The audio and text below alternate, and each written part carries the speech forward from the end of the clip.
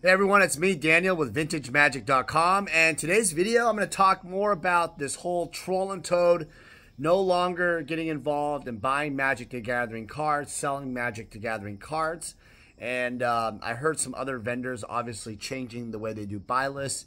I think some vendors aren't even paying cash anymore for actual Magic cards. They're actually just going to do trade. So let's talk about the current environment and my opinions on this. So this is getting a lot of big news in the media in general for Magic World because of the fact that Troll and Toad has been pretty much a juggernaut throughout the years in the LGS community store. They're based out of Kentucky, and they have a pretty large online presence overall. But I will say, over the years, with different kind of management, different kind of direction, the Troll and Toad brand has evolved and changed over the years. And I will say it has become probably more non-Magic focused, primarily because, as you guys can see, Magic the Gathering popularity and products have gone down over the years. And this actually has caused kind of the bigger problem here concern is, are there going to be other LGS stores and other big box bigger LGS stores going to fail and change the way they deal with Magic? And I have to say yes, because one thing you have to understand, a lot of these larger stores have to have a large percentage of profit for these items. And if Magic the Gathering is not profitable, per the CEO of Troll and Toad, then it's not going to be something they're going to accept for the long term. And as you can see, the decision is pretty much final. So I think there's going to be some liquidation of some of their products, stuff like that. Now, who's to say? They may come back to Magic in the future, but for the near future, I don't see it coming back for a while. There's too much products happening for Magic the Gathering, as you guys know. There's too much new products happening, and the profit levels are very low. It used to be back in the day, people buy the products, and there's value into the boxes. The boxes would have, you could have a certain EV, expected value, where if you crack the box, you could sell the singles and make a decent profit, and kind of sell pre-orders, etc. Have tournaments at the store.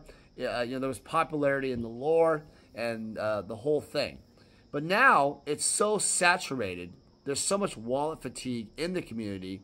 The store, Troll and Toad, had to react. Now, talking about this freaking fly here. Just have to kill it. There is an issue also with buying singles. So think about it this way. If you're a store, you're buying off a certain margin percentage, and then you go off and buy singles of the newer product, especially newer product.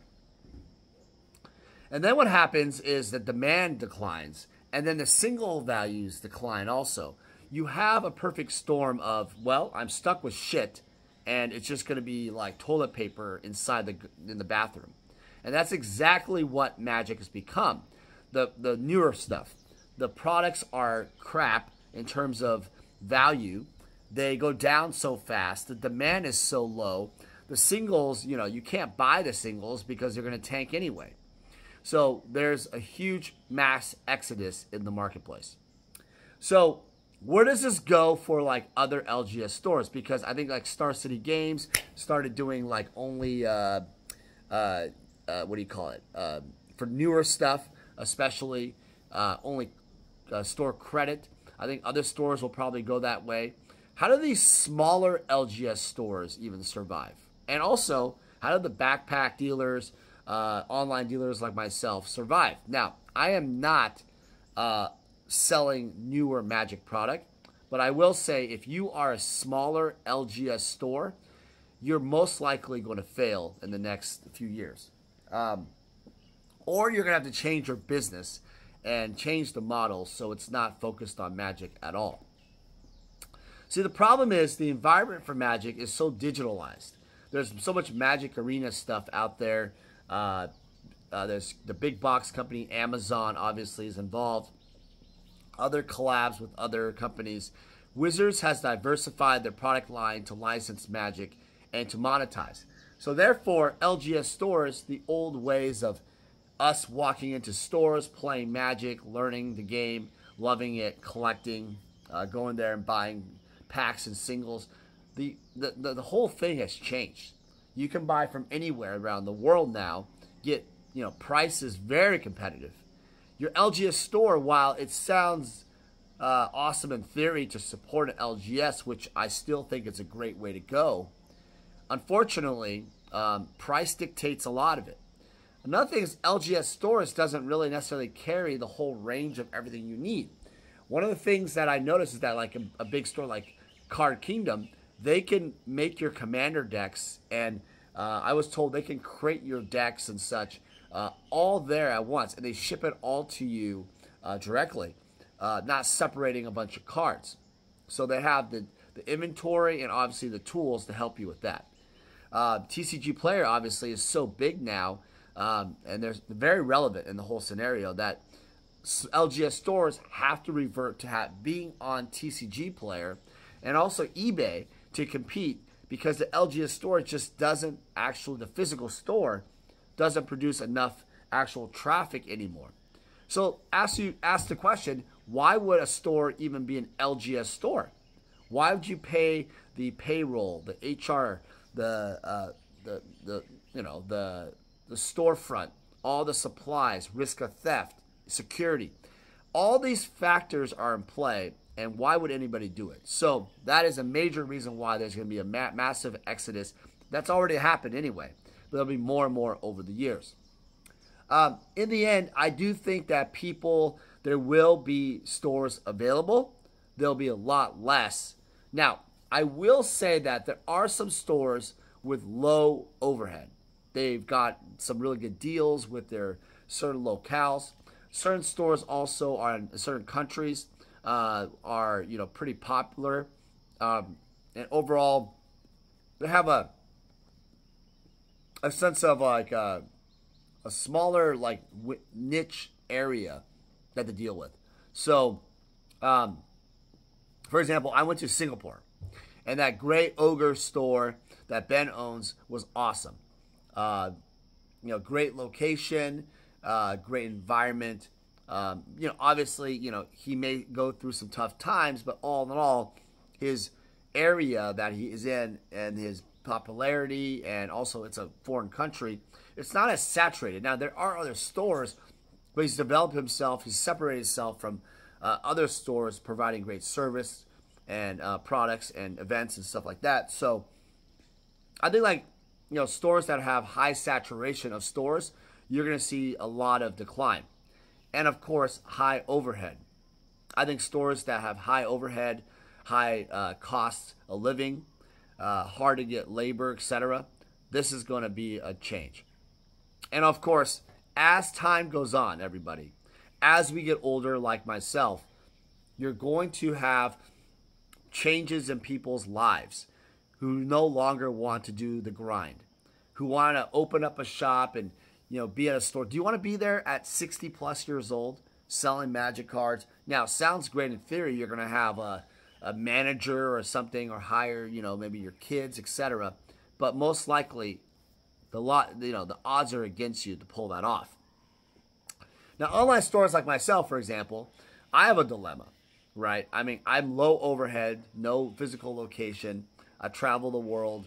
Maintenance is really just a website, right? My eBay store runs, they charge us fees when we sell items. But all in all, my major costs are just pretty much travel, entertainment, hotels, stuff like that. It's kind of like, what do I do? And over the years, my kids probably are not going to get involved in Magic. I'm probably going to put the assets, treat them as kind of like stocks or a piece of real estate.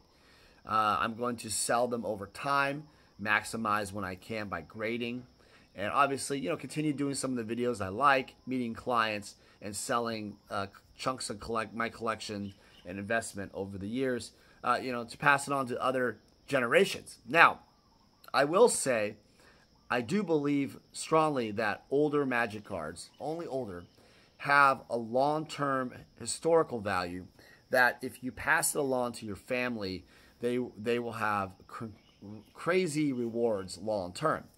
I also think this way with Pokemon vintage boxes too, in general. But the problem is, why would anybody in our generation think this far, millennial generation especially, and want to pass it to the kids? This is like kind of like the old-timer, baby boomer effect. You're thinking about legacy. I don't know. Like our generation, millennial generation, X, Y, Z, I don't know what Gen Z, whatever. They're all about moments, memories now, not the future. So where will these collectibles go? Another great conversation another time. But I see this widespread issue with Troll and Toad, and people think, well, is this a systemic problem? In the end of it all, I think it's the beginning of a change. A beginning of a change of an era of LGS stores, online stores. The ones that are leaner, the ones that are more profitable. Buying collections are going to get, the margins are going to be much different. The ranges are going to, people are going to be buying them for even cheaper now. And as soon as that starts happening, you're going to see a massive change in the way people sell their collections. They might actually sell it themselves because they can't get cash from the stores like they're used to, the credit, because the value of the products is just next to worthless. If Wizards, well, they will continue reprinting the cards. All right, guys, put in your comments below. I want to hear your thoughts on this issue. I thought it was quite an article. I put the article link on the bottom so you guys can read more about it, what I'm talking about. And yeah, happy investing, but be careful. The new stuff, I would stay away. Take care.